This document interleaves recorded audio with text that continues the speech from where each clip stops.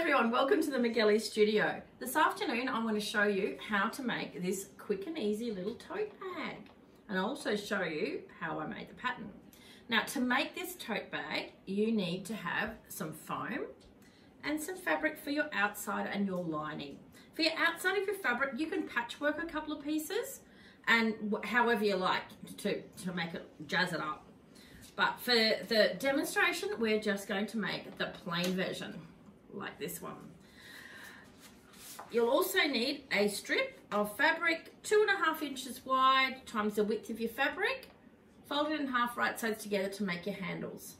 Now we'll make our handles first. To make our handles, what you need to do, fold it in half, sew across one side, sew all the way down the edge, turn it right side out, and then thread a bit of foam or bag batting that's a little bit thinner all the way through your handle, and then top stitch it along each side. And then you can just set that aside until we're ready to put them on. Now, the pattern for this little bag is quite easy, and when I like to make my patterns, I often like to use manila folders because they're nice and easy, but I also like to do things once only and only make half, because this bag's symmetrical, we can make half at a time. So what we've got here, I've got my little drawing, and I'll put a picture of this up with a video as well. Our bag, to make it the way that I did to start with, it is 5.5 inches across here by 1 3/4 inches. I did a line to that corner, and that becomes 1/4 of our base of our bag. Then I extended that line out to that point there, which is 7.5 inches from the fold. The top of the bag is 11 inches from the top, a line across there, turn that around and then draw a line across to the other point there. Then from that point to that point, draw a line down, and that's my bag.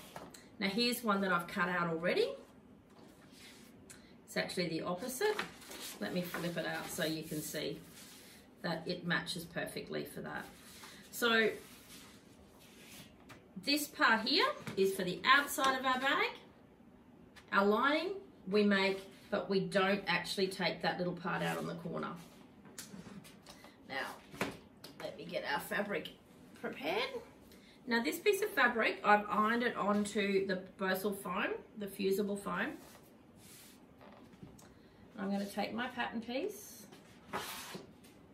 lay it on here. Now these friction pens, they do iron out, but I never like to use them on a seam or something like that it's going to be shown on your fabric. So what I do is I like using the cardboard because I can trace it out straight onto my fabric. And I'm just going to make a little indent about 1/4 inch in and there, so I know that I can flip my pattern over, match up those 2 points and trace it on again. A bit hard tracing it on when you've left a ruler underneath there. And across, back down. So then I've traced my bag on. So now what I'm going to do now is I'm going to quickly cut this out. Now when you cut this out, glasses help.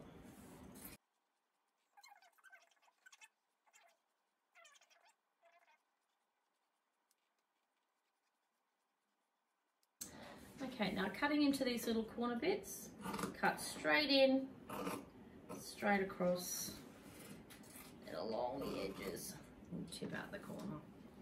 Flip it around, straight in, across. Now that's the outside of our bag ready. Now what we want to do is put that right sides together, and we'll fold that down there. Now, before we go to the sewing machine, we need to actually mark where we're going to put our handles on our bag. So I'm going to take it undone this way, and I'm just going to mark the halfway point up here. I'm going to do one side at a time. So then I'm going to flip this back over that way, and one handle's going to go there, and one handle's going to go there, if you can see what I've done. Then get the other side, put the two together, and just mark where you're going to put the center of your handles on the top edge. Now for your lining, when we cut out our lining, we don't actually cut out the corners. So here's one I prepared earlier. So we'll cut that out. And then what we're going to do for the lining is we're just going to fold up that bottom part by 1 3/4 inches. Okay, you can stretch it out because it does go up slightly, so it matches on those edges, and we're going to sew along there. Now when we go over to the sewing machine, we're going to sew with the width of the foot as a seam allowance. So you sew all the way down one side of your lining. I don't use pins on something like this because you've cut out your fabric together and it'll sit quite nicely. But sew all the way down your lining and sew that fold over. And stop. On the other side of your lining, when you sew it, you can start from the bottom. Make sure it's folded over the same amount. You're going to leave an opening. The more of an opening you leave on this side, the better. So I like to leave an opening that's nearly the whole side so I can turn it out quite quickly. And back up to the top. So that's your lining that's finished. We'll just set that aside for a minute with our handles. Now we're going to do the outside of our bag. Put your foam together. Start at the top. Make sure the top's together. Width of the foot is your seam allowance, and you'll sew all the way down one side.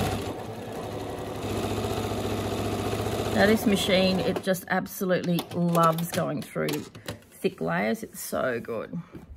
Flip it over. And if you want, you can use a walking foot to do this.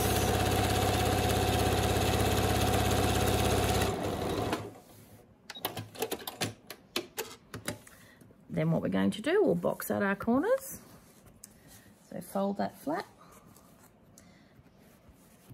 Sometimes it has a little mind of its own, but it'll sit there quite nicely. Give it a squish it up because the foam's designed to be squished. It doesn't matter if your seam goes from one side to the other, and sew across the bottom. Turn it around and do the other corner. Same thing again. Match up your edges. Keep it nice and flat, and sew underneath.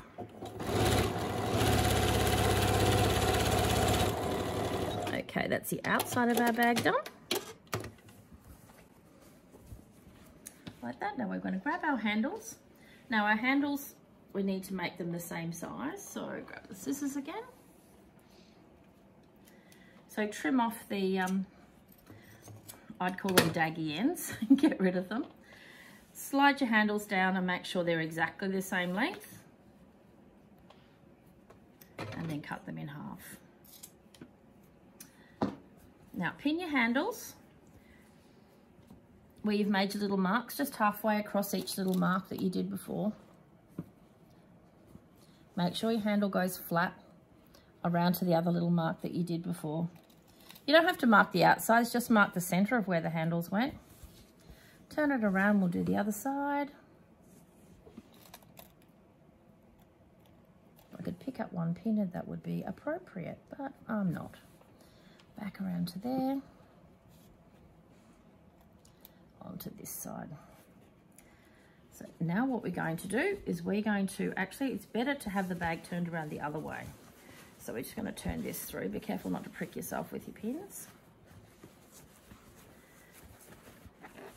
If you're using a machine that's got a free arm, you can leave it that way. But on this machine, I can't. I want to have my thicker fabric out. And one little hint that I have, if you've got a firm fabric and you've got a fabric that doesn't have any interfacing or lining with it, always have the fabric that's not so firm on the bottom so what your feed dogs can take it along unless you're using a walking foot. So now with the lining, we want to pull the lining up over the outside of the bag.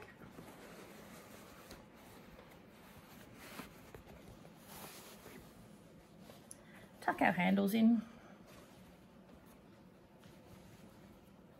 We'll match up the side seams, pull it around, put a pin in.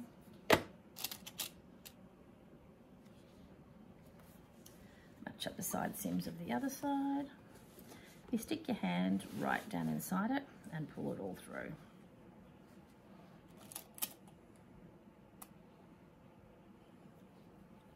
Now your lining will be slightly smaller, so you might find you have to pull it up to match, but give it a stretch across like that. Find your middle and then pin it all the way along. Now with this bag, I'm going to be sewing with my foam on the inside. So I'm going to put my pins on the inside and I want my lining fabric on the outside, because I want my lining fabric to be touching the dog's feet of the machine, and my foam's quite stable so it can go under the pressure foot. So like I said a moment ago, if you're actually got a fabric that has got a little bit of give in it and a fabric that's a little bit stiffer, always put your stiffer one on top, and they should feed through quite evenly, and you shouldn't get your little pleats and gathers if you have the feed dogs helping you. So one more pin, I think, just near that handle,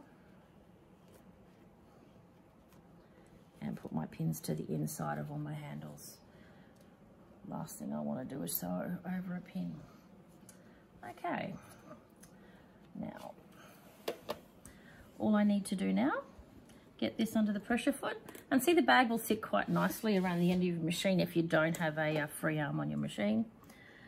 Foot down, width of the foot again, and just sew all the way around the edge, just keeping it there and making sure that you stop with your needle down. When you get to your handles, I do strongly suggest that you do a double stitch. If you like, on your side seams, you can open them up. And they will sit a little bit flatter, just makes it a little bit easier when you do some top stitching around the top of the bag. So to your handles, slide over the top, backwards and forwards.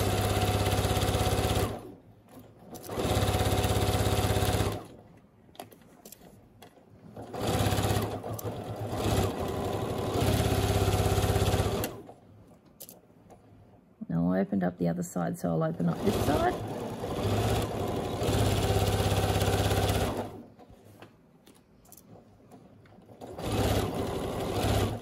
Now I am hoping my bobbin's not going to run out. I didn't check it before I started.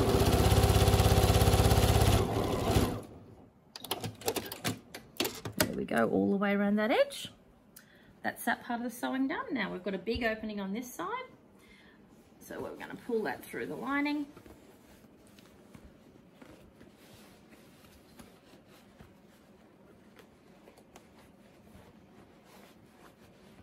Seem to struggle a bit with this part, but sort of push it through, pull it through, whatever works for you. Use your thumbs. But when it gets free on the other side, you'll find the bag will just pop out quite nicely. Put your hands in the middle. Now, if you want, you could possibly leave it like that. That looks quite nice with the lining over the top, but we do need to fold that down. Now we need to sew up the side seam where we've pulled that out. And the best way that I like to do it, I like to get my fingers inside there and roll up that seam. And I do like to pop a couple of pins in there just to make sure that I'm folding it in correctly and by the correct amount. Sometimes it does like to move and you get stray threads sticking out. So your pins will help you hold that under. And we're just going to pop that under that edge under the machine. If you really want to be nice and neat, you can slip stitch this closed. But if you sew quite close to your edge, there's no need to slip stitch it. No one will notice that seam on the edge. Only you will. Okay, now lastly, what we need to do is we need to top stitch around the top. When we do that, we want to fold this down, pulling that lining down, and pin as you go. You can take this to the ironing board if you like, but the best place is to pin under each handle to start with. And you actually have to really squish that foam down because you're squishing that foam in the seam.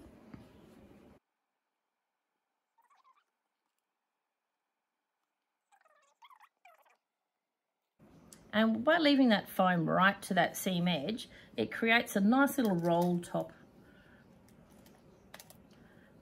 across the top of your bag.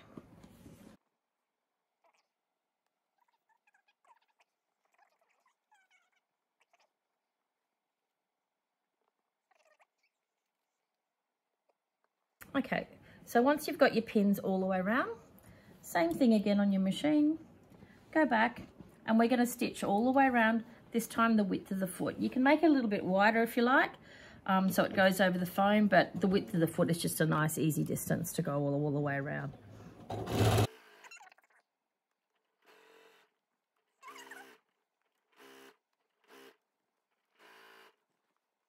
Now on the side, on the corners, just go slowly. You don't want to break a needle at this stage of your bag. Or do you want to run out of a bobbin?